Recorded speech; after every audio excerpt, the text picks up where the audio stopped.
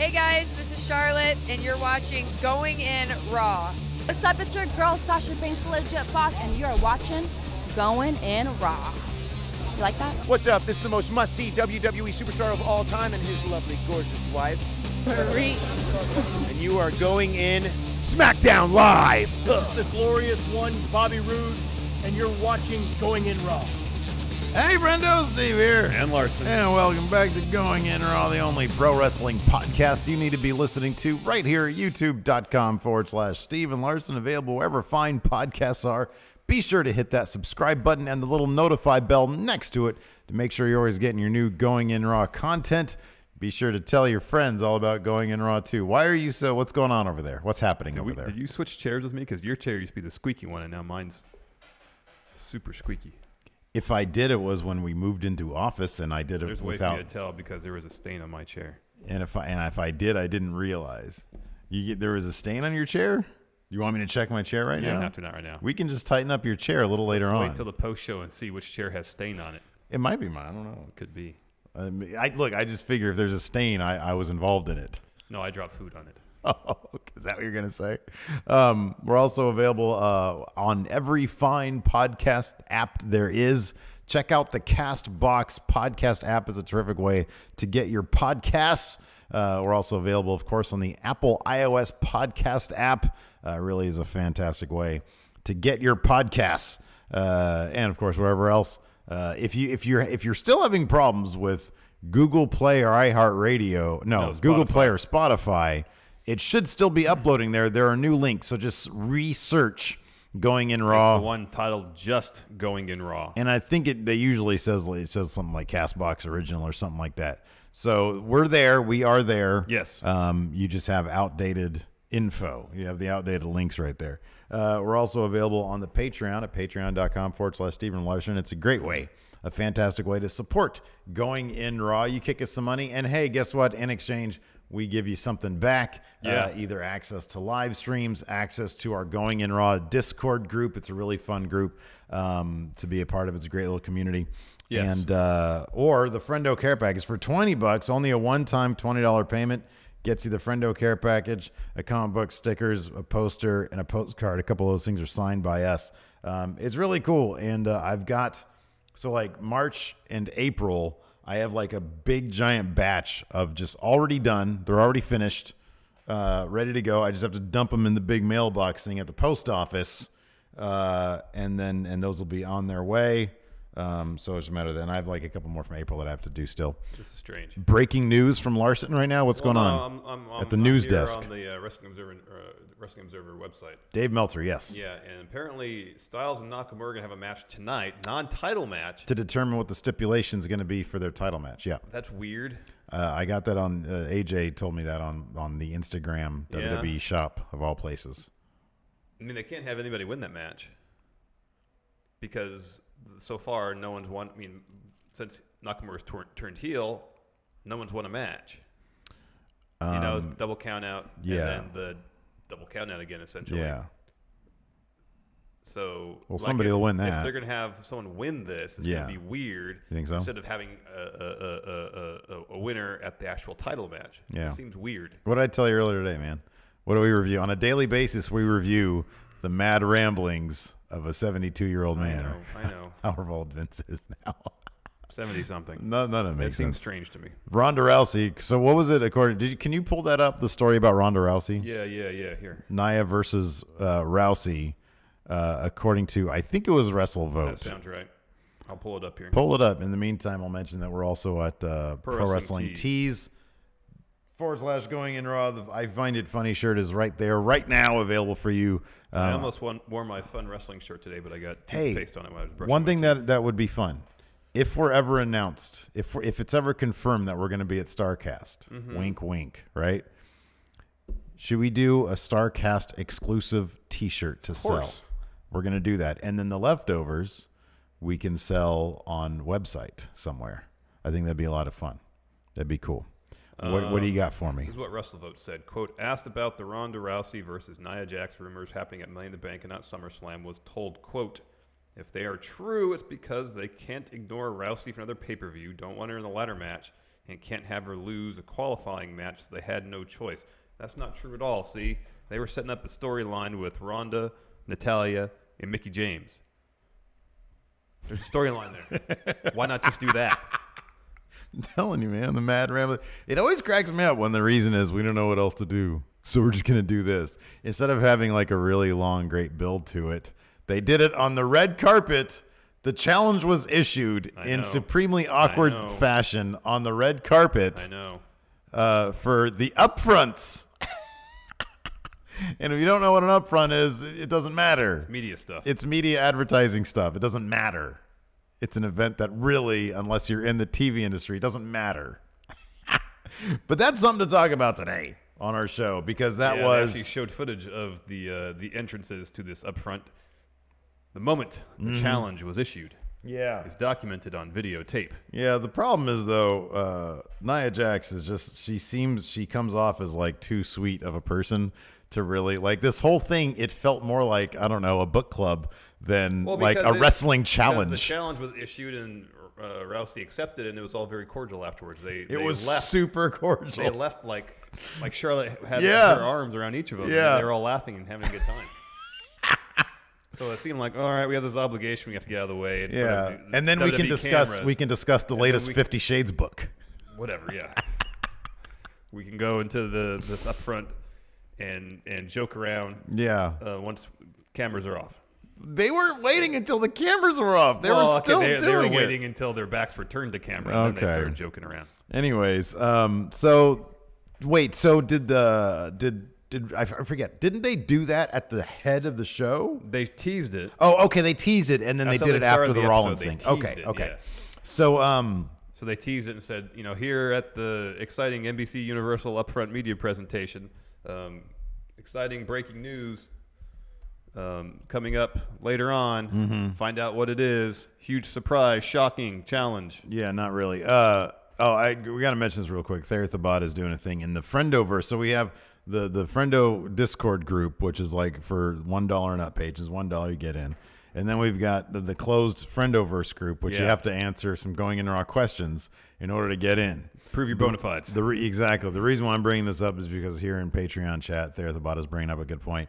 They are doing some sort of raffle thing. So they need to get to a certain dollar amount, I guess. They're going to raffle off an all-in ticket or tickets. I don't really know. If you want more information, go to the Friendo. I thought I had it right in the episode. I have no idea. And then Mikey Omega said, actually, we're doing this. Just if you're a member, go look into it. If you're not, apply, then go The Friendoverse Facebook group. Just get on Facebook, search the Friendoverse, and then see if you can get in the group, and you might have a chance at getting an all-in ticket. Yeah. Some sort of raffle is happening there. I'm not entirely sure what that's all about. But it sounds awesome because they're good people. So there you go. There's my shout out. So yeah, but it opened up with the chorus of boos. Oh yeah, from Roman Reigns. From the good people of London. Where is this coming? What was the O2 Arena O2 in London? Yeah. And always a lively crowd. My problem usually with these shows is not enough happens. Not enough happens, but I felt like last night, if we take a look at the show in a bubble, I was actually really entertained by the show last night. I thought plenty of stuff happened. I think for me, maybe it's because they're doing the Money in the Bank build, I think a little sooner than they did last year. Well, yeah, and it seemed like a lot of the matches that were going down were of consequence. Yeah. And even the ones that weren't, they try to get some storyline involvement going on with it. Yeah. So they mattered. Right, exactly. One man who definitely matters is Roman Reigns. He came out to a chorus of boos. That's what we've been told. Yeah, that's well, what WWE tells us. They really want us to think that he matters. Yeah. I would get the whiteboard out there, but I don't know if I have this. If you want to grab it. Well, I mean, unless we have something planned for it, I don't want to do it every week just to do it. Well, we need to know every week where Roman stands as the guy. Pretty much the same as last week. Well, there's been more. He tweeted this week, and we didn't put that on the whiteboard. He tweeted that it was his hashtag my yard. But that's status quo in his mind. Right. Nothing's changed in his mind. All right. Well, if you don't want, look, people like the whiteboard. Man. I know, but I don't want to do it too much because then it's not as funny. Last week was a perfect opportunity because it felt like things had happened. He was put into a new feud with Jinder. Put Jinder through a wall. It wasn't a real wall. They set up some drywall there. Yeah, but it's like a real feud now. And it's firmly taken him out of the Universal title equation. Oh, we expected before. Well, hold on. It's firmly taken him out of the Universal title picture for now because Brock's not defending the title till SummerSlam. Can And I just state that I'm trying to give the people what they want? And that's all right there. And you're poo-pooing it. No, I'm not just saying there's really nothing new to add. All it's right. all right there in the whiteboard. I'm trying. He's the gatekeeper. Whiteboard's over there. I can't get past. I want to keep the whiteboard a special thing. If we do it every week, it's not going to be special anymore. Very special. Anyways, he comes out and he calls out Jinder. And what does he say, Larson? He says, "Come out here and be more relevant than you've ever been." Jinder was like question. Isn't being WWE champion for 6 months? Did Roman ever hold a WWE title for 6 months? No, I don't think so. No, he didn't. He won at Mania and then dropped it at Money in the Bank. Yeah. Because he had a wellness policy violation. Yeah, so Jinder beats out Roman in like a couple different areas, I think. Yeah. In terms of relevancy. Yeah. No, this was fascinating because it all served. See what I'm thinking they're doing. This is very clever. Very clever. They're using the most hated guy in the country. This is why the whiteboard is so great. If you have something in mind, go grab it. They're using the most hated guy in the company, Roman Reigns, to turn Jinder face. I know. And to make him the biggest face in the company. That's what they're doing. I don't think that's what they're doing. I'm pretty sure because that's what they're accomplishing. The way they're shoehorning this WWE management doesn't like Roman storyline now into everything. Mm-hmm. Like Kurt Angle suddenly is just a corporate yes man. Mm-hmm. Even though at WrestleMania he got himself in that match because he was running his mouth in front of Triple H and Stephanie. Yeah. And he won that match. Yeah. Or his team won that match. So there was never a moment where Stephanie confronted him and said, see, this is what happens when you run your mouth and make us look bad. Yeah. That moment never happened. There's no motivation for him to suddenly to say, well, this is what's best for business. There's no motivation for it. Mm-hmm. There's zero motivation for it, for Kurt. Yeah. Doesn't make any sense. Yeah, no. They're just trying to use this horrible attempt to get Roman over. Here's the thing, though. Using this Daniel Bryan template is terrible. The thing is, if there's any semblance of truth to that, that's even worse than I thought it was. Than I thought it was. I know. And you're getting a lot of heel heat on this whiteboard thing, dude. Alex C saying, let the whiteboard feel organic. Oh, get it. You feel organic. Get out of here with that. Anyways, Kurt. Here's the thing about Kurt Angle, though. Here's the one consistent thing about Kurt Angle. He's never been good at his job. He's always been really bad at his job. So the lack of consistency is actually kind of consistent for him at his job. I feel like this is a huge shift for Kurt. So I feel like we need at least one segment backstage with Stephanie where she really says, "You need this job right." She's at upfronts, dude. She ain't doing this. I didn't say it had happened tonight. Oh. But she really needs to put him through the ringer and let him know, hey, if you don't do what I say, yeah, you're gonna be out of a job. Well, didn't he get like an email? I thought he got an email. Didn't Kevin Owens say he got an email email? is not really an interesting dramatic device in terms of wrestling.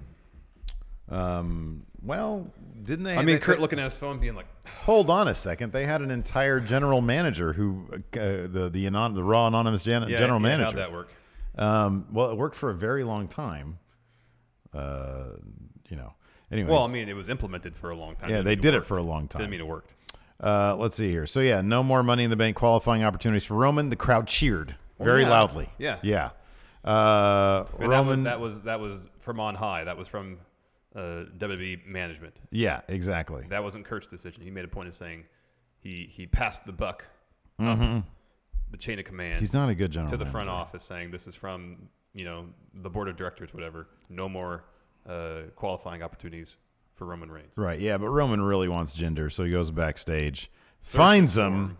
Jinder literally throws Sunil Singh into Roman Reigns, who obviously quickly dispatches of him. Then Jinder threw a garbage can on Roman too. Yeah. He worked him over pretty good. Yeah, he did, and the crowd was super into it. They liked it. Yeah. When Jinder was beating up Roman. Roman wins. Well, yeah, because they start brawling. Because how else are they going to get Jinder over unless he goes through the struggle? Underdog. Yeah. That's a good point. I hadn't thought about that. Exactly. This whole thing, I'm telling you, man. Next up, we had what we figured to be the main event, but it was what we figured it would be anyways. A long match that was really good. Really good match. Yeah, it was fantastic. Seth Rollins versus Kevin Owens.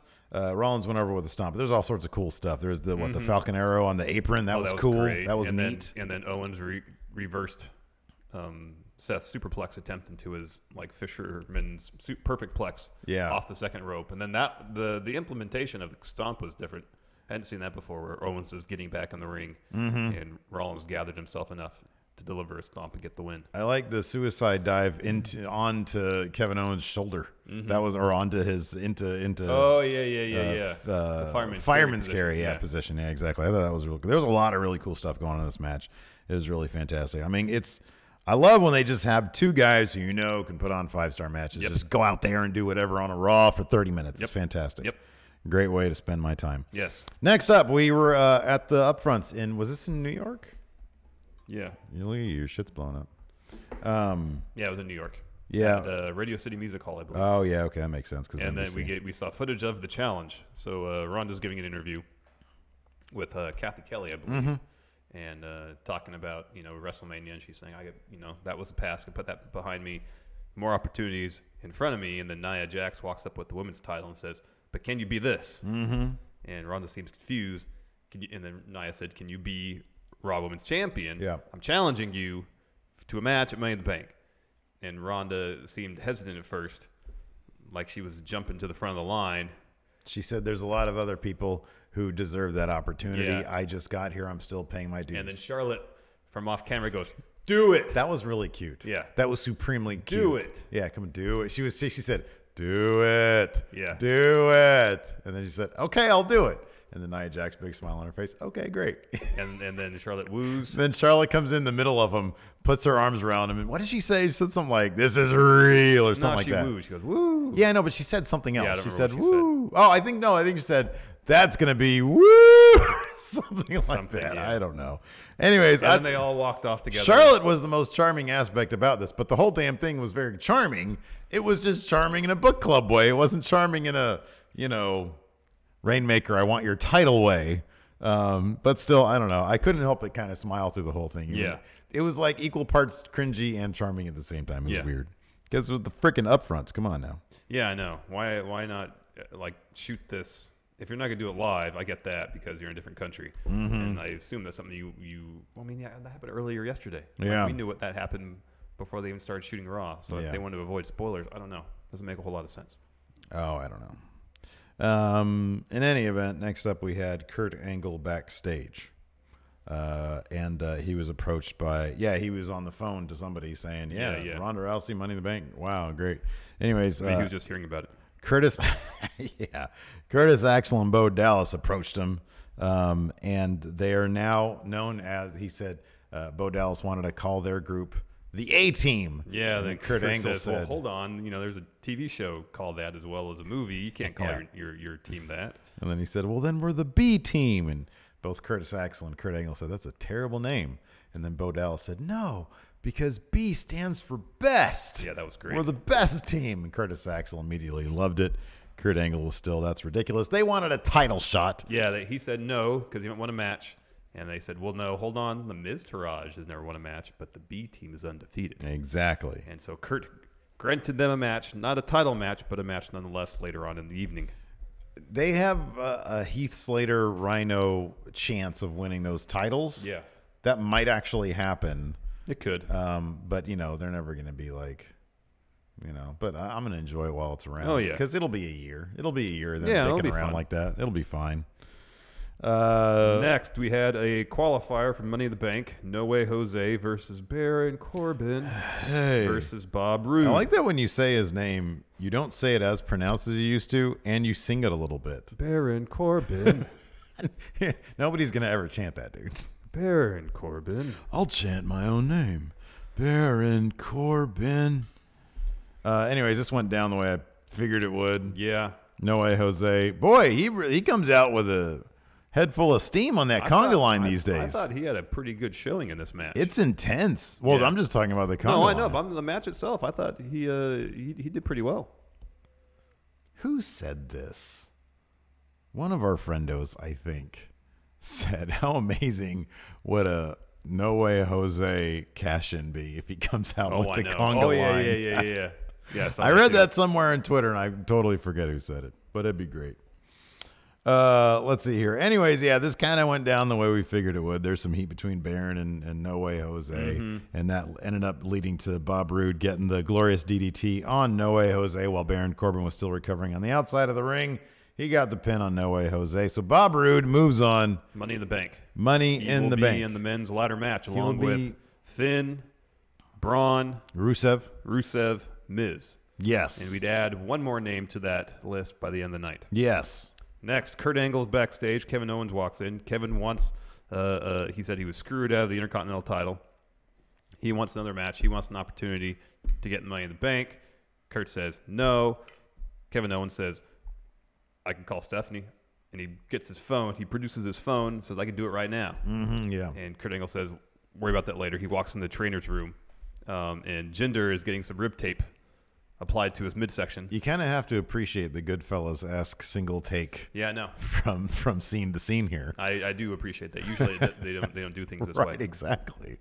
I wish the entire thing had like a West Wing Sorkin-esque like walking shot. Yes. And then it moves into... Yeah, like every backstage segment has multiple aspects to it. They just go from scene to scene. Right, all exactly. In one Yeah, take. that's I think that'd be fantastic. Then the pressure's on. Got to perform because you got to like think about this. Jinder's sitting back there waiting for Kurt to come in. I know. And it's like this is all live. It's one thing to go live when you're just sort of standing there. Okay, let me read my lines, but you're anticipating it. I know. Then they walk in with the camera guy or whatever. Yeah, yeah. It's kind of cool. It is cool. I I like liked it. it, yeah. I like it a lot more. Anyways, Jinder's in there. He's $1 million. He's got rib tape on. Yeah. Because he's being tended to after his underdog beat down by Roman Reigns. Yes. Heel Roman The nefarious Reigns. heel Roman Reigns. Exactly. And your underdog hero, Jinder Mahal, is back there with training staff. And Kurt's like, sorry, man, your match has to. No, wait. That was later on. Yeah, okay. He That was was later on. At this point, he was saying, Jinder, can you go? And Jinder was like, there you go, showing fortitude. A true face. Yeah, that's right. Next, the B team, formerly known as the Miztourage, taking on Breezango. Yeah. They already had their own merch. They had T-shirts with the letter B on it. I always appreciate seeing Fandango when he's in England because that's the crowd that does the do-do-do. Yeah. And so he has a little extra, wind in his sails too. But yeah, no, the B team, this was fantastic. Because you kind of saw this coming a little bit, but the legitimate number one there, that finish was pretty cool. Yeah. The B team won with their what?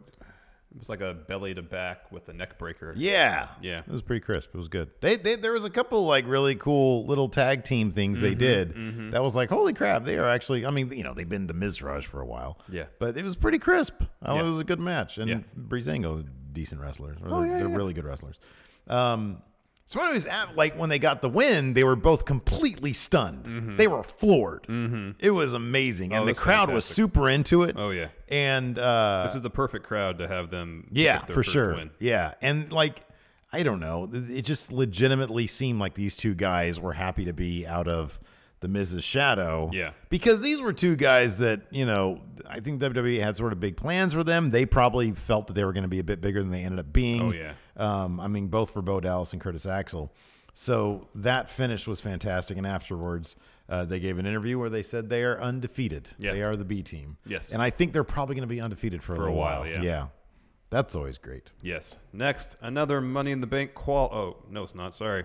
Jumped ahead. Next, Sasha Banks, Natalya, and Ember Moon took on the Riot Squad. Yeah. This was fine. Yeah. I like Ember Moon a lot. She's so good. She's so good in the ring. She's really good in the ring.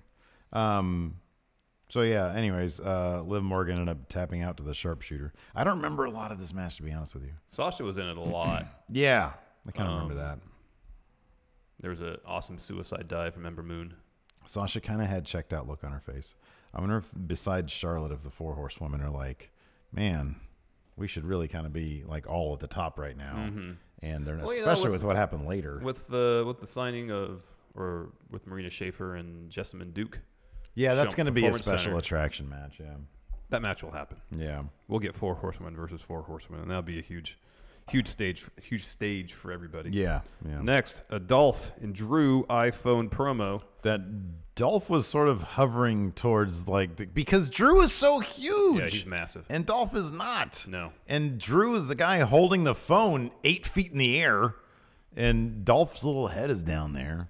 Anyways, Drew is great. Oh, he's fantastic. Yeah, isn't he? He's I loved all his amazing. trash talk during the second to last match, the tag match. Oh, I know, it was great. Man, he's so good. He's jacked physically, but also spiritually. He's jacked. Yeah. You know what I mean? I know. He gets in there. Oh, big man! I've been waiting for this big man. I know, and it's pretty impressive how he managed to flip the switch from lovable face in NXT. Oh, I know. And now this kind of, I hesitate to call him a heel because he doesn't do anything to really cheat. Yeah, no, He's got an edge to him. He's now. got an edge to him, exactly. And it's great. No, it's awesome. It's great. I just still he's with Dolph.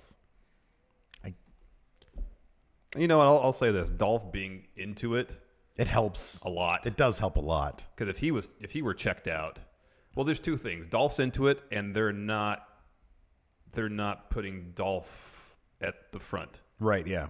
So much. Yeah. At the least, they're equals. But I feel like, especially when it comes to the promos and stuff, Drew is the one that's getting most of the mic time. Yeah, I think you're right about that. Next up, we had say yeah, say no. By the way, I need to start watching Main Event. If the Revival are a staple of Main Event, because we're not going to get them on Raw.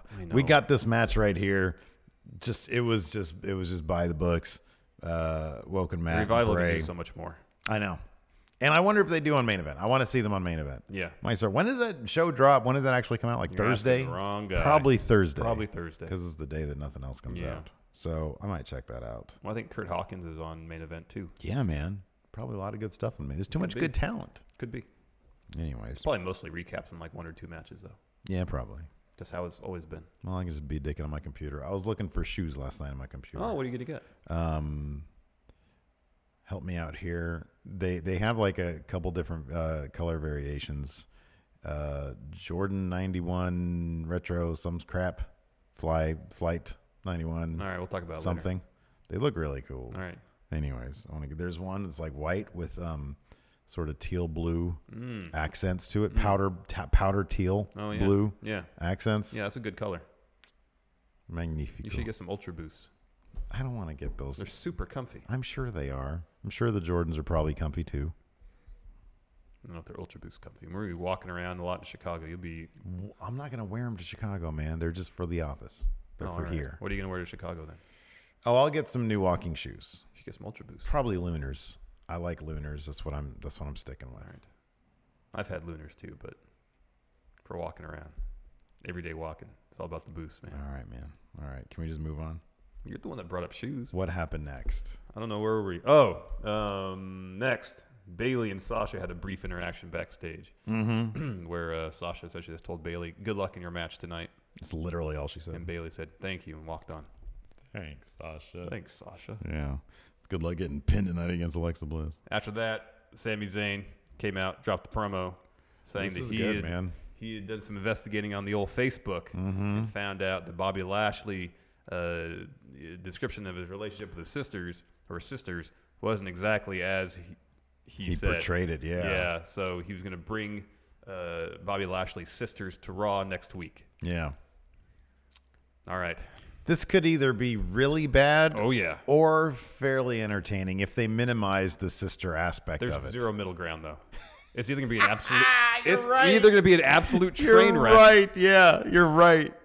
Or it's going to be pretty entertaining. But there's zero middle ground. You're right. Yeah. Zero middle ground. Yeah. And of course, which side are you going to err on? Which side do you think? Train wreck. I'm going into it expecting absolute train wreck. But it's Sami Zayn. I know. His performance was good last night. It was great. Pulled out his doctor's note saying he had vertigo. Put on the reading glasses again. Yeah. But yeah, I'm not expecting much from this. I'm gonna I say. feel bad for Sami Zayn. I understand. It's good they're giving Lashley. You feel bad for Sami Zayn? He's in a program with Lashley right now. He's gonna lose. Oh, this is fine though. I think this is good for him. Well, he's on TV. Well, he was on TV before, and he's doing good work. He's doing good work before. When they had him doing look, I guarantee you, he'd rather be in a program as a heel with a hot face Bobby Lashley just returning than what he was doing before he turned right, but like in the months Wait, before. what did you say about Bobby Lashley? With a returning Bobby Lashley, Okay. He'd much rather be where he is now than he was right before he turned heel. Did you hear Lashley getting booed last night in the main event? Was he really? Yeah, because he wasn't Elias.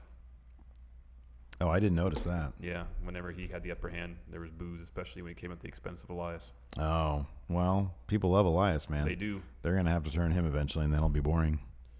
Yeah, unfortunately. Are you going to watch that Table for Three? That's an oddball thing. Which one? Elias? Elias? What would you know, I want to point out right now, this is not me and my phone. I'm using my phone to look at the show notes right now. Yeah. Hold on. Carry on. What's this table for 3? Elias, Jeff Jarrett, and Road Dogg. That is Is Elias in the middle seat, the one that's kind of moderating things? No. Okay, he's on the side. So who's the one in the middle seat? Jeff Jarrett. That's weird. He's not really moderating it. I think you overestimate the moderation seat. I don't think that's really a moderation seat. Well, that's kind of how it was once. Okay. With Michael Hayes. No, but he says in the thing, I saw they showed like a brief clip of it. And Elias says that he was a big Clapton fan when he was in his teens. All right. And his dad got him a guitar, and he's self-taught, but he's been playing guitar ever since he was 15 years old. Sounds like my story. Right, but I think he's been doing it continually a lot, and that's why he's really good. I was pretty good at one point until I stopped playing. I don't think you were Elias good, though. I'm not going to criticize. That was probably pretty close. It's like me saying I might be as good as Jerry Lawler in art. Jerry Lawler could be this generation's Norman Rockwell. Yeah, he's really good. That's legitimate. It's crazy how good Jerry Lawler is at the art skills. Mm-hmm. Like, I'm not even overhyping it. No, he's really good. He's really good. He is really good. He's like Rockwell-esque, man. Anyways, what were we talking about? You're still talking about Sami Zayn, I think. Oh, yeah, dude, come on. I guarantee he's way happier now than he was before the Hell in a Cell with Kevin Owens and Shane McMahon. Way happier. He was on the verge of being a main event guy. At that point, he was doing nothing, but then they paired him back up with Kevin Owens, and he had the A story on SmackDown for months. I know. Yeah, he was happier then, but I don't know about going into a program where he's ultimately going to lose to Lashley. It's good for Lashley because they finally get a program. I'm saying he's happier now than he was before they turned him heel. Yeah, I won't because they weren't dispute doing that. anything. I'm with not him. disputing that. Yeah. I'm just bummed out that he's in yet another program where he's going to lose. Would you rather see this or that stuff with him and Kevin Owens and Shane McMahon? No, I don't want to see that either. That stuff was terrible. But let's wait and see what we get next week before saying. Well, he's what a we'd heel, rather man. see. Of course the heel's going to lose. Unless you're Roman Reigns. He's a heel who always wins. Alexa Bliss versus Mickie James versus Bayley. This was the Money in the Bank qualifier. And this went down pretty much exactly how we thought. There was some yeah. good teamwork to start the match between Mickie James and Alexa Bliss. Ultimately, they turned on each other because they want a chance to get that briefcase. Mm-hmm. Alexa hit. I like that stuff. I like that. It's good character stuff Yes. right there. DDT pins Bayley. She advances to the Money in the Bank ladder match at Money in the Bank. Mm-hmm. So far, both men's and women's match just loaded with talent. That's right. Piggy Carnage mentions here in chat, Terry Crews does really good paintings and sketches. Yeah, he's really good too. Is there anything Terry Crews can't do? I don't think so. No. The answer is no. Yeah, he can do everything. Spoiler alert. He can do everything. Anyways, Bayley ate the pin. I know. But Alexa Bliss is a pretty big star. Yeah. I mean, she just was Raw Women's Champion. So weird. It's weird that Bayley ate the pin, and yet Sasha wasn't involved in some capacity. Like, I thought maybe Sasha would come out because Bayley was, get double teamed by Alexa and Mickie to advance that storyline, but it didn't happen. I'm telling you, man, they care so much less about Bayley Sasha than we do. Oh, I know. You know what I mean? I know. Like, that's not even close. Anyways, next up, we've got Jinder Mahal in the training room. Yeah. And he's like, Kurt's saying, you gotta go over this match right here. Yeah. We got to have this triple threat match. We need to have this Money in the Bank qualifier. Jinder says, okay. He gets up, he leaves the trainer's room, and immediately gets speared through a fake wall by Roman Reigns. They set up a piece of drywall in what would otherwise be a corridor to a hallway. Yeah. Because Because there's just a broken in half piece of drywall on the ground. There was no drywall left on the actual wall. Right. And then there's like a literal hallway. Yeah, there's a hallway with like a sign that says there's like a directional sign that says this room, go this way. But also there's like and cables it would be, or pipes along the ceiling and stuff like that. And it would be from the previous it would room. be pointing towards the wall that was there. Oh, that was funny.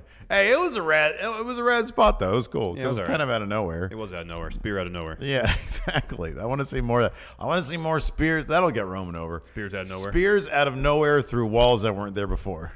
That's what I want. Spears out of nowhere through walls that aren't there. Exactly. Yeah, that's what I want to see. Anyways, the underdog hero Jinder Mahal continued to get tortured by the vicious villain that everybody rightfully boos, Roman Reigns. Exactly. Back from commercial, we get Kurt Angle checking on Jinder Mahal, who's still selling the effects of that injury, and Kurt determines Jinder's in no shape to compete. Yeah, no, man, he just got speared through a wall out of nowhere. A fake wall. Next, the wall felt very real though. It did at the moment of impact, but once you investigated the scene and looked at what actually was happening, you realized there was no wall there. Tell that to Jinder's poor ribs and all that rib tape on there. Yeah. Next, Finn Balor and Braun Strowman, an odd tag team, took on Dolph and Drew. Towards the end, Braun shoulder tackles Drew. Drew sells it and accidentally kicks over Braun Strowman's greatest Royal Rumble trophy and it breaks it.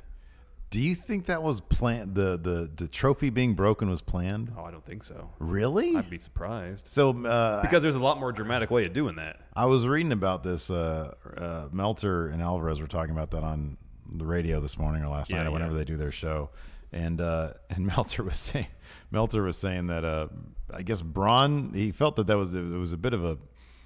He said Braun used the wrong shoulder, like the shoulder he wasn't supposed to use or something like that. I don't know. I hate I hate trophies. I think they're stupid. Not like, hey, if you win something, great. But like, I don't know. It was so silly. Like I'm really glad they didn't bring out that silly belt that they had for the Greatest Rumble. But they brought out that trophy. Why would, I don't know. I kind of feel like the spot was planned that way because why else would they have brought out the trophy? I don't know. The trophy was just silly. I know. So I don't know. I kind of figure, but it was a really awkward spot. Yeah, I'll put it that way. If you're going to break it, there's a lot more dramatic way of doing it. Like actually putting someone physically through the trophy. Yeah, I kind of agree with that too. But I'm like, why else would it be out there? So I think it's been out. Hasn't it been out there every week since? Oh, has it actually been out there? So. Okay. Well, so like with the Andre the Giant Memorial Battle Royal for the first month or so after you win the match. Maybe the trophy was supposed to be more involved in that spot in terms of it being broken. Like maybe Drew was supposed to be closer to the trophy and he was supposed to go into it or something like that, which seems dangerous. Mm-hmm. But they needed a way to get Braun out of that match, so I figured. Yeah. No, I understand that. But yeah, no, it looked like it hurt for everybody. Yeah, I was actually kind of worried for Drew when that happened. So that spot served as a distraction, so Dolph can knock Finn off the top rope and kind of roll him up a little bit and pick up the win. Yeah. So we can get a Dolph Finn Balor program now. Oh God, I hope not. But a Drew Finn Balor program. Yes, please. Oh man, yes, absolutely. Yes, please. But I don't know. Maybe they'll just sort of. And they were also kind of teasing Drew versus Braun, which would be great. That's one I'd love to see. I wonder if they're going to do. I wonder if they're just going to do sort of these four guys going at it. In various Drew and Finn, Drew and Braun, and et cetera. That could be fun. I love both. I love all four of these guys. Alex Foster reminds me of the spot where we come back from commercial break. Finn's like looking over, or Dolph's on the mat. Finn's standing over him. Braun tags himself in, gets in the match, and body slams Finn on top of Dolph, and then he screams at Finn, "Get up, you're fine." And after Finn stares at him like this, like, "What are you doing?" And so Finn gets up, and they both do the broad pose. That's great. But that was great. Thank you reminding me. Yeah, Alex Foster. That was a funny spot. Get up, you're fine. Get up, you're fine. People love Braun so much, man. They love him so much. When freaking Drew was in there, like chomping it, yelling at Braun, and Braun just screams, "You're gonna get these hands!" Oh man. Braun's best. Next, Kurt Angle's backstage on the phone with his Stephanie. phone again. He's always on his phone. And he says, I found a very talented performer to take Jinder's spot in this Money in the Bank qualifier. And Steph cuts him off. Yeah, who's that supposed to be? Who do you think that was supposed to be in the first place? Kayfabe. Of course, it's kayfabe. Very talented person. Probably Jason Jordan. Could be. Was he already in a qualifier? No. It would have been Jason Jordan. Isn't No, returning I'm from- sorry. Not the other guy. Chad Gable. Chad Gable. Thank maybe. you. Yeah. I think it would have been Chad Gable. But anyways, no, it ended up being Kevin Owens. Yeah. As Elias comes out, but starts promo. He is interrupted by Kevin Owens. Kevin Owens. Because Kurt says, well, I know he was going to call you, but... So, I mean, right there we knew who it was. Yeah, exactly. So for our main event of the evening, and the last, I believe, Money in the Bank qualifier for Raw, Elias versus Kevin Owens versus Bobby Lashley. Mm-hmm. It was a great spot where mid-match, Elias has the upper hand. He calls JoJo to bring his guitar and a microphone over, tries to perform, gets interrupted by Owens again. The thing that I liked about that is that he recovered from his proposed set to counter a Kevin Owens like attack. That was great. Man, you were all over the place today with that phone. So anyways, no, this was fun. Let's see here. How did this finish go down? Owens pinned Elias after the frog splash. Lashley hit a Dominator on Elias. Sammy pulls Bobby. Oh, that's right. Sami Zayn got involved with that. Yeah, because Lashley hit his finish on Elias. Sammy came in, kind of sort of out of nowhere, pulled him off, gave him a haluva kick. That was kind of crazy. Yeah. So, no, I like that. I like this Sami Zayn, Bobby Lashley thing. No, man. I think it's it gonna could be good. go interesting places. I want great stuff for Sami Zayn. If it's going to be a train wreck, I'd rather have a train wreck with Sami Zayn than anybody else. Oh, yeah. Because he'll still find ways to make it entertaining. It's kind of what he does. But anyways, Kevin Owens hit a frog splash. He had a really red face when he did that, too. I remember seeing that replay. His face was really red. I think he twisted his ankle during the match because he was limping around a little bit. Oh, did he? Yeah. So anyways, yeah, Kevin Owens now in Money in the Bank. That's great. I appreciate that sort of, Kevin Owens. We got double duty for Kevin Owens last night. So that's awesome. Yeah. And two really involved matches. It wasn't like he had to, he can go to sleep in either of them. So, no, I don't know. I thought Raw was like, now that, especially after we're done talking about it. Oh, and on top of that, we had Booker T last night. Yeah. That was awesome. That was fantastic. I try not to take him for granted when I get some Booker T these days. Oh, I know. He's so good. He is so good. Let's answer some questions. What do you say? I say yes. All right, Good. fat bastard champ Alex Foster. Outside of a wrestling ring, what would be the worst time to cash in the Money in the Bank briefcase? If someone's taking a dump, I'm staying away. I don't know, man. If someone's taking a dump, that seems like a good time to cash in. I would think that's the best time to cash in. Yeah. That's exactly when you want to do it. Yeah. Look, man, wrestling, it's a dirty business. Yeah. You got to take advantage when opportunity presents itself. Mm-hmm. Nemo, this might get some flack, but why does everyone hate on the idea of 50-50 booking? To me, the idea that anybody could win at any time would make things more exciting. I don't think it's an idea or the problem so much with 50-50 booking is that you got to make the storylines interesting to motivate the wins and losses. Yeah. Just people just trading wins without really any storyline advancement or any interesting storylines just makes it seem like everyone's on. You got to have people. You got to have people that are on win streaks, people on losing streaks, because those in and of themselves create storylines. And one of the criticisms of Jinder when he won the WWE title or putting the title on him was that he didn't win beforehand, and so some people didn't view him as a legitimate champion per se because right before that he was losing a lot of matches, and the same thing could happen to a slightly lesser extent if someone has like a 500 record and then kind of out of nowhere, save for a Money in the Bank cash in, wins a world title. There's no momentum behind that win. Yeah. No, I'm with you on that one.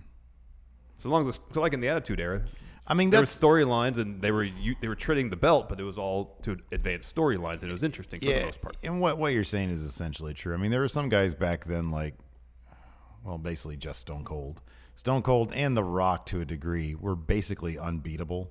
Like Stone Cold, in terms of power rankings, you knew that Stone Cold was like the guy and he could never be beat. But yeah, no, everybody else is kind of like around the same power rankings, everybody else. And yeah, there was a lot of 50-50 booking back then, but like you said, the stories were really great.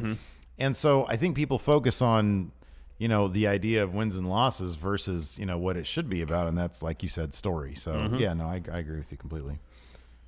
Barry, what current tag team or faction, other than the Undisputed Era, would you turn into an 8-man faction? Sanity. So many people. Yeah, 8's a bit much, but 5. Who would you include in Sanity? I think Lars Sullivan would be a great addition to Sanity because he's a weirdo. Yeah, it's a good addition. In the women's division, is there anybody else that feels like a Sanity addition? I mean, Nikki Cross is so singular, but is there anybody who's a little on the weird side? Ooh, what if Dakota Kai's thing with Shayna Baszler just sends her so far down the hole that she ends up in Sanity? Yeah, that'd be good. Other 8-man factions, though. Like, I couldn't see that with the New Day. No. It feels like No Way Jose has an 8-man faction now. Yeah. It's just his conga line. Friendo Club Hunter Rook. Given Seth's recent performances at the beginning of pay-per-views and main events on Raw, is he the closest thing to the modern-day Shawn Michaels? And if not, who would you compare him to from a wrestler from the past? What a great... That's a good analogy, Rollins and HBK, because HBK gave his all every match. You can tell Rollins is doing the exact same. Yeah, I kind of agree with that. I think it's actually a really good analogy. Although Seth Rollins seems like he has a better head on his shoulders. Like HBK, even, you know, by his own admission, was a mess a lot of the time. No, I think that's a good comparison. George Calloway, which 2 unexpected wrestlers have the potential to put on a 5-star match if given the time and good creative direction? Wow, 2 unexpected wrestlers, huh? I like this answer here. Who is this? 97% Tommy, 3% Cat, Tommy Cat, Tyler Tommy Breeze, Cat. and Hideo Itami. Yeah, I've always heard of Hideo Itami. I've never seen any of his Noah matches from back in the day. Who do we know? Or who...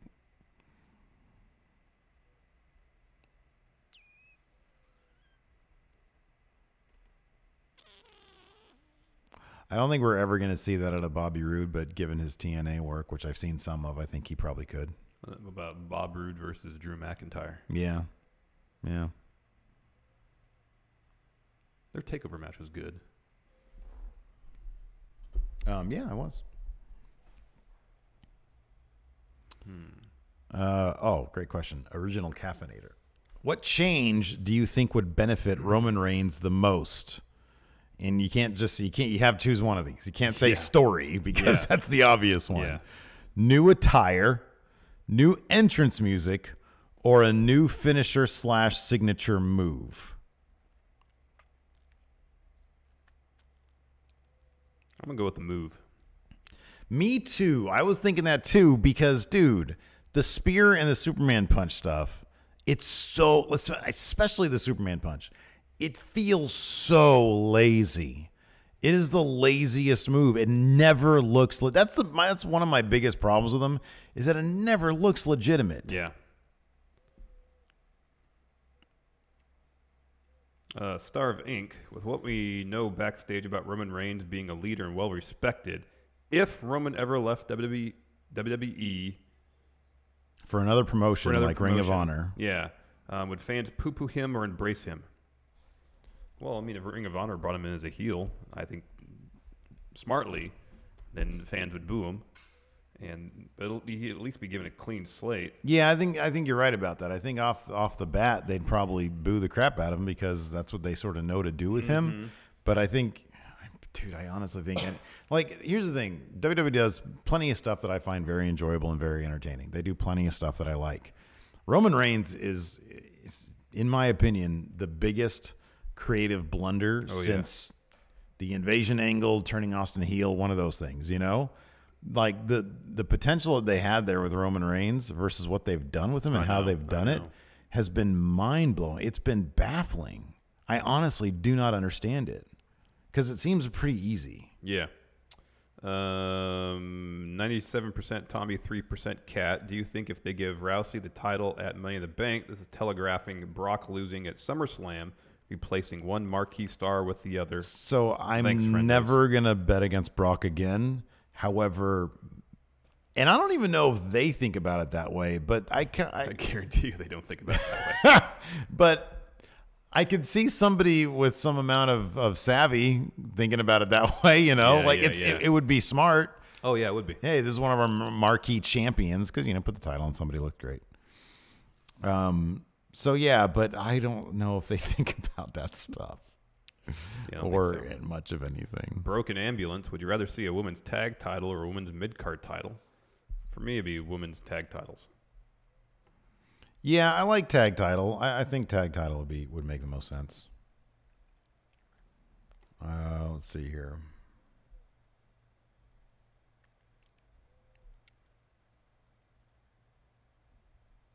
Rory Grace, he just had a premonition. Premonition. The B team loses to Wyatt and Hardy become Woken. What do you think, friendos? Look, man, I honestly just want them to admit to do the Bray Wyatt, Bo Wyatt thing. That's what I want them to do. Yeah. But I really like this B team. Curtis Axel reminded me a bit of Will Ferrell last night. Some of his reactions are so dopey, and then the interview afterwards, it felt so much like semi-pro. It was great. Bronze grappling hook. What superstars would make the best public school teachers, and what subject would they teach? Tommy Cat said Shinsuke English. Oh, public school teachers. Scott Steiner teaches math. That's good. Some of these are like better than the Gold Dust Film Studies. Oh, that's good. Yeah. That's real good. Elias would be a music teacher. Perfect. Yeah, there you go. Yeah. Jerry Lawler, art teacher. There you go. JBL, economics. Oh, that's a good one. Look at that. That's good. John Cena, maybe he could teach etiquette. Yeah, etiquette. It was like the 1950s. That's great. Baron Corbin could do the brain stuff. Some physiology? Or you want to do a philosophy. You can be a philosophy teacher. Baron Corbin, a philosophy teacher. What makes me me? What makes me me? I am not me, therefore I am me. Yeah. I bleed, therefore I'm me. Who would be a good math teacher? Scott Steiner. Oh, you already said that's right. Yeah. What about science?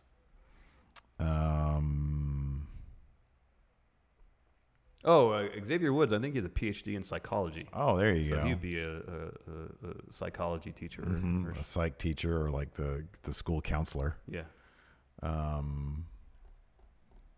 good science teacher. I feel like there's a science joke in there. There's like a science joke somewhere. I don't know. Bludgeon Brothers could teach history. Okay, explain that one. They carry on those huge hammers. They're kind of the gimmick's kind of medieval. Kind of medieval. Okay, I like that. Who's the? I don't have the full name here. The Going In Raw Wolfpack predictions keeper. Is that Cody? Who is that? Hold, please. Yeah. You gotta find it. Cody Miles. Yeah. Cody Miles. That's what I thought it was. I didn't want to say it and be stupid. Did Steve's heart break when the popcorn went flying? Look, man, my heart breaks whenever popcorn is wasted. Yeah.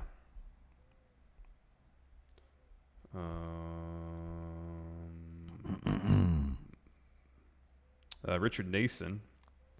Sami Zayn has confirmed he listens to Going In Raw. Mentioned that Bobby Lashley looked like $1 million. A favorite quote of Steven Larson. What patron level do you believe he is? He started out at 20 so he's got to that get Friendo the Friendo Care package. Yes. And then now he's at 5. And he is secretly Ivan Avendano. That's his fake name. Dangerous sociopath, No Way Jose. Everyone talks about Braun being the guy who's dethroned Brock, but week after week, Seth Rollins' stock only continues to rise. True. Yeah. He got a massive pop last night. What do you think about Seth possibly beating Brock and becoming the guy instead of Braun? I would love the role. I still think it'd have been a fantastic idea to have Seth challenge Brock at SummerSlam. Roman having won Money in the Bank cashes in, and I mean, talk about on an honest to God heel turn. Oh yeah, because people would be booing the living crap out of that, and man, that would be great. Wow, that's an interesting question. Booey booey bum bum. Since you answered the question of who's more passionate about wrestling on Matt Chat, here's a similar question: who would win in a shoot fight, Vince McMahon or Dave Meltzer? Okay, well today it would be Dave Meltzer. Yeah, Vince is huge, super old. Yeah, but 20 years ago, maybe Vince. Maybe Vince. I don't know what kind of fighting experience. Yeah, so this person says Dave is younger and is jacked, but has less fighting experience. Does Vince have actual fighting experience or staged pro fighting wrestling experience? doesn't really count as real fighting experience. It really doesn't. Case in point, CM Punk. Yes.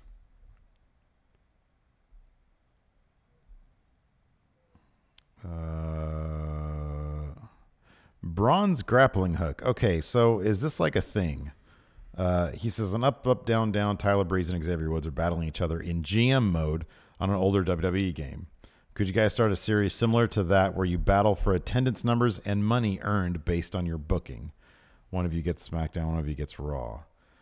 What game are they playing? I'd like to know that, and that would be kind of a fun thing to That would be a string. fun thing to do.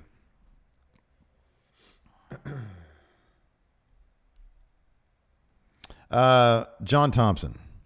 Do you think they're keeping the Universal Championship on Brock because he'll soon break CM Punk's record? Do you think that's a thing? If it is, I think it's further down the list of priorities. That's exactly what I was going to say. I feel like it's really they're low. pushing on him dropping the belt to either they're figuring out the Roman thing or deciding whether they're going to jump ship on that entirely. Yeah, I agree with that. One more question, then we'll do a play per view. Lindsay DX HBK. Power rank the top 5 entrance songs you'd like to hear Baron Corbin do the lyrics for. Number 1 for Lindsay is HBK's theme. You know, I wouldn't think I'm cute. I think I'm cute. I know I'm sexy. I'm not me.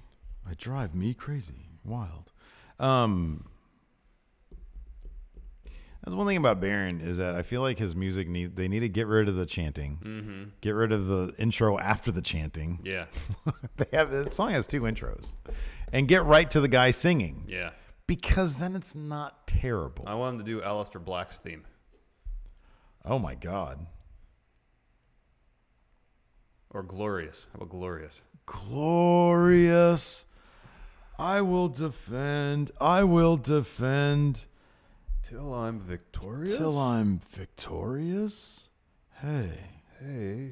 Bullet Club is for real. But it's like my version of it. Yeah. All right, what play per view are we doing? What are we doing? Money in the Bank? Yeah, we've been doing Money in the Bank. So. Really? Or we did last time. Money in the Bank. I remember the last one I did, is for real. Let's do an episode of WCW Thunder. All right. Thunder episode. Let's see here. Where do you find results? Just search. Just search. Results. Let's see here. Man, my stomach is mine's pretty rumbling. I'm pretty hungry too. Oh my goodness. I know, right? See? WCW Thunder. I'm gonna look up May 2000. May 24th, 2000. All right, I'll take January 8th, 1998. No, I'm sorry. January 16th, 1998. Wait, what the? Oh. I'll go a couple episodes in. When did Thunder start? Thunder started in 98. Oh, I thought so too. Here, I'll go first. It's so weird. Wow, that's a short match. Hold on a second. 1, 2, 3, 4, 5, 6. I have 7. Oh, okay. So I was like at the. Hold on.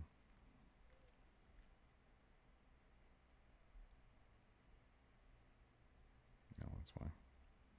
You have 7 matches. All right. It's like the 4th episode. You have 7. 1, 2, 3, 4, 5, 6, 7, 8. I have 8. 1, 2, 3, 4, 5, 6. No. I was trying to find a different one. That one's had 6. There's some good ones on there, though. Or some interesting ones, I should say. Let me see how much this one has. You have 8, you say? I have 8. All right.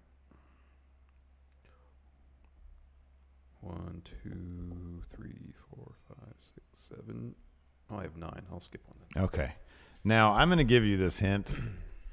There are 8 matches. 3 of them are DQs. All right. First, singles match. Conan versus Scott Steiner. DQ. Yeah, but somebody actually won. It's not. They're not like DQ. None of them. There are winners in these. Okay. Conan via DQ. Steiner via DQ. Terry Funk versus Harlem Heat 2000 in a 2-on-1 handicap match for the WCW Hardcore Championship. Who came in as champion? Terry Funk.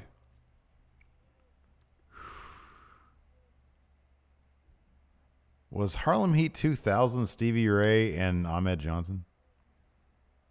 Oh, I don't. It's Big T. Yeah, I think it's Ahmed Johnson. I can't remember what his name was in WCW. I'll stick with Terry Funk. Yeah, that's good call. In a tag team match, Chavo Guerrero Jr. and Super Calo versus La Parca and Silver King. I'll go with Chavo's team. Very good. Lash LaRue versus Sean Stasiak. Oh, God. I'll say Stasiak won. Yeah. All right. He was a big dude. Singles match, Marty Jannetty versus Dean Malenko.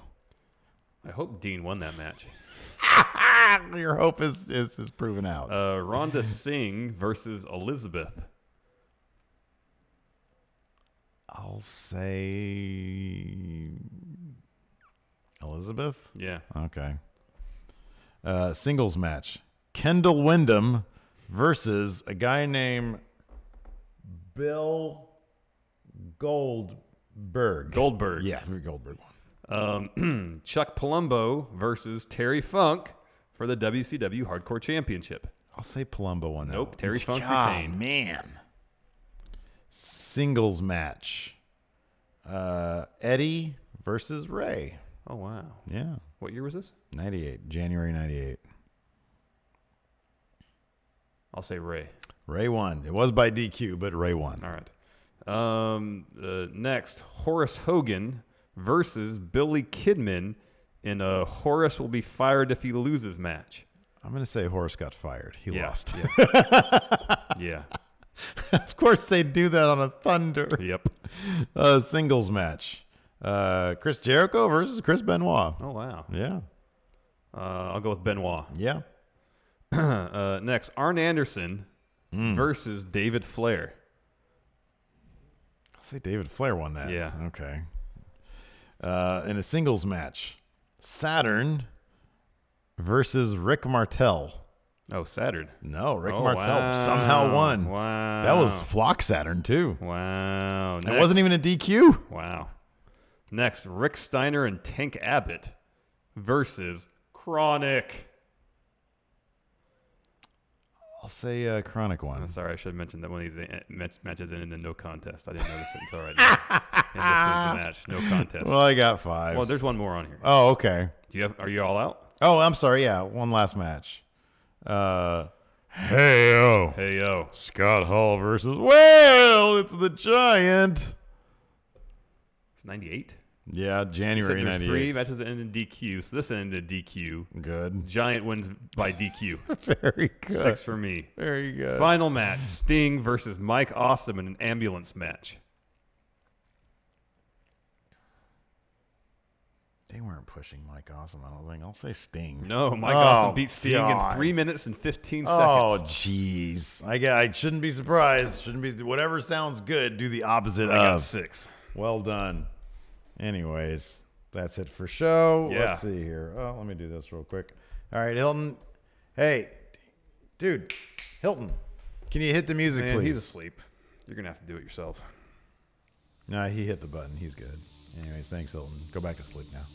Anyways, that's it for show. Thanks so much for tuning in. Leave a comment below or something. Until next time, we'll talk to you guys later. Bye.